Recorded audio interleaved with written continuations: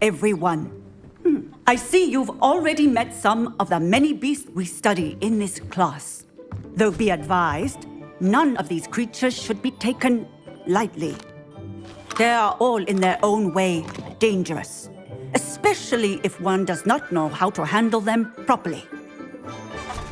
Now, it seems many of you are out of practice. Let's take some time to review the basics of how to care for a beast, shall we?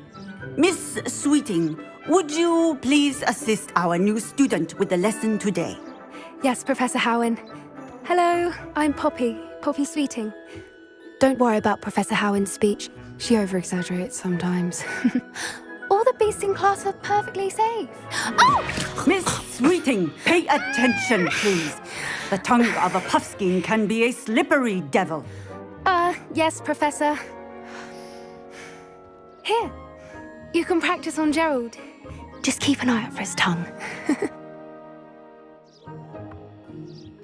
You can use my brush. Just be gentle. Oh, and think pleasant thoughts.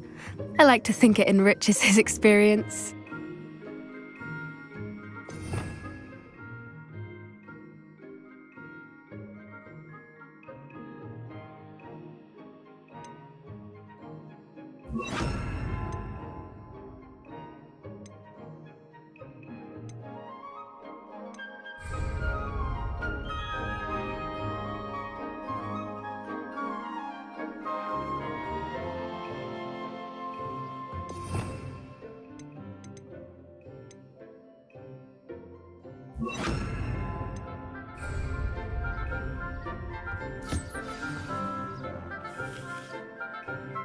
That's lovely. I'm sure he feels much better.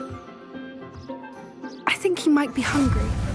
Would you mind giving him some beast feed?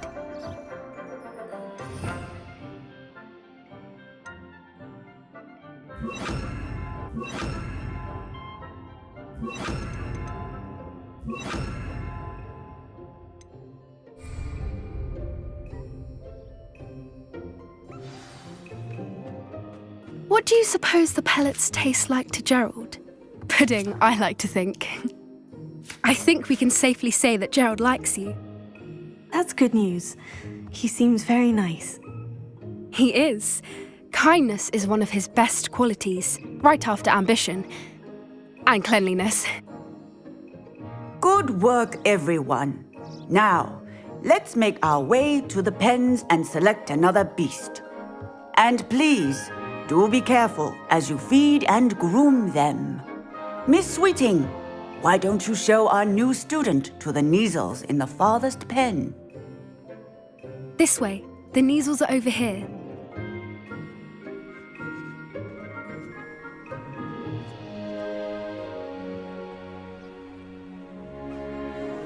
Oh, couple of Kneazle whiskers ought to get me a few canuts at least. Enough to buy something from Honeydukes.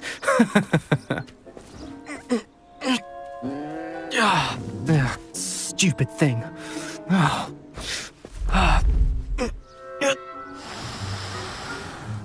What in Merlin's name are you doing? Tuss, peculiar Poppy. Worried about a worthless little rodent. Her name is Persephone! Her name is Persephone! That's really not funny.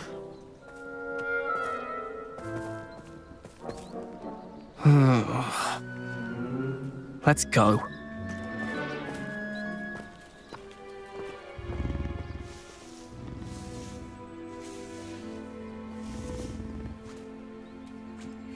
Those two don't belong anywhere near this class. Poachers in training. Persephone was onto them instantly. Thank you for your help. Let's carry on. Feed and brush the Kneazles just as you did with Gerald.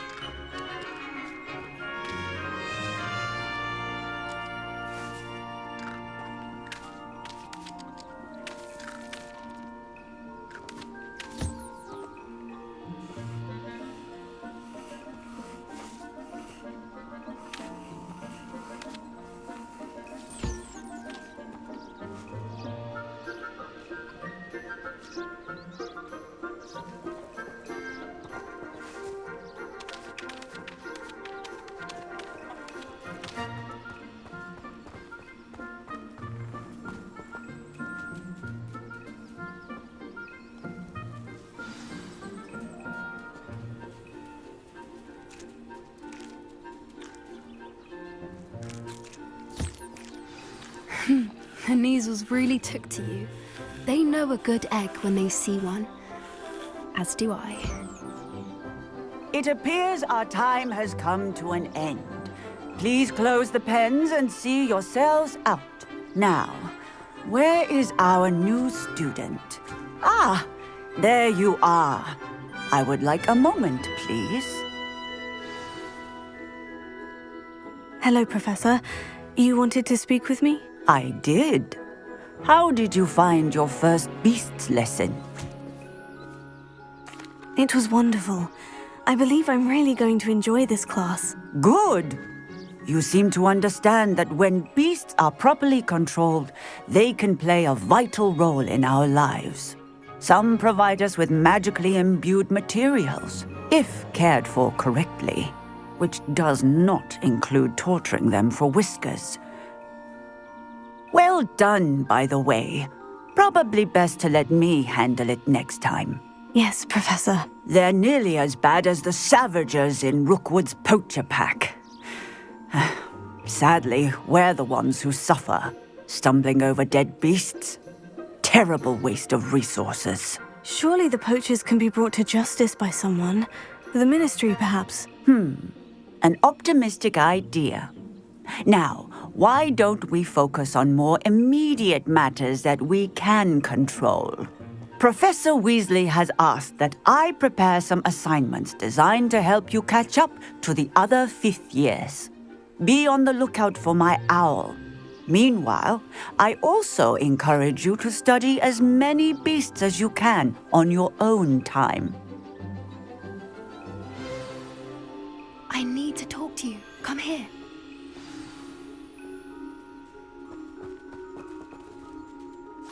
Did you need something, Poppy? Thank you again for saying something to those brutes so that I didn't have to.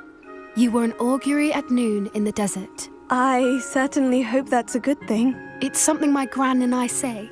It means that something or someone is a welcome surprise. At least, that's what we decided it meant. I couldn't stand there and watch them harm the poor thing. We're of a similar mind. Actually, in light of that, there's someone I'd like you to meet. In the forest. You've intrigued me. Very well, lead the way. I'd hoped I would.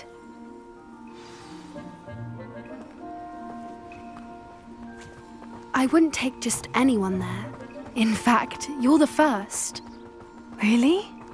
Well, thank you, I think. As I said, we think alike. Pleasant surprise. Quite the weather we're having, don't you think? Poppy, where are you taking me? It really is much better if I just show you.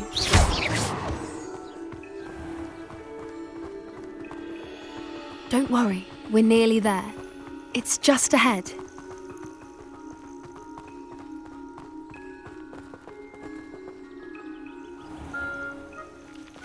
Stand back.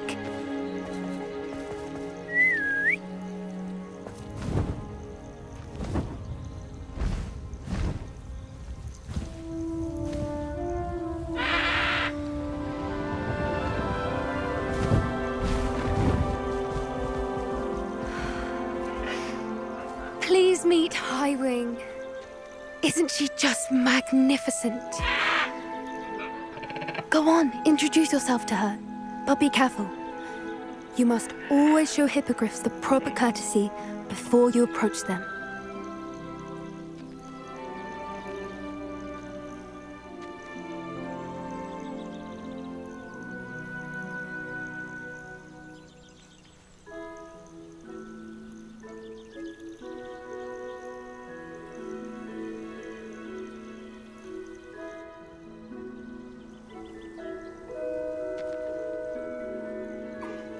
I knew it! I don't think I've ever seen a hippogriff take to someone this quickly. You can feed and brush her if you'd like. I come and check on her every once in a while. Bring her pasties, tell her what's going on in the castle.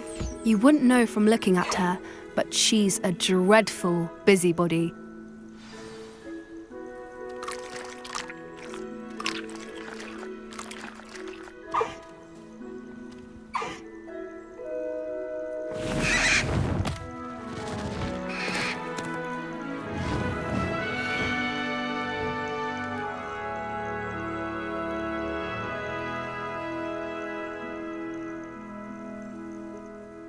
So, what did you think of Highwing? I thought she was brilliant. Can't believe you introduced me to her. I suspected you two might get along. Are you the reason students have been seeing hippogriffs flying above the Forbidden Forest? Perhaps. Did you know that once you earn a hippogriff's trust, they'll always be there for you?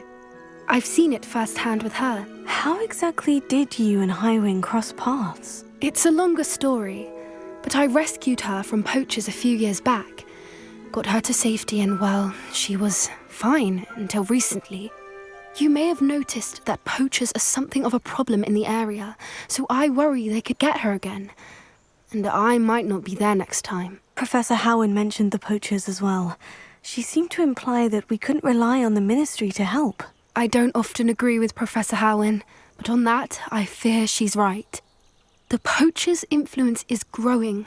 I see them every day in the village, lingering, talking to people.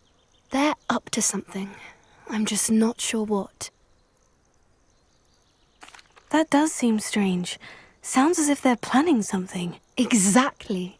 I think I'm going to look into it. Find out what's going on, what they're doing. I think that's a fine idea. Information is power. And the more I know, the better I can keep Highwing safe. You seem undeterred. Will you let me know what you find out? Oh, very well. I will. I should be going, but we'll speak again soon, I hope.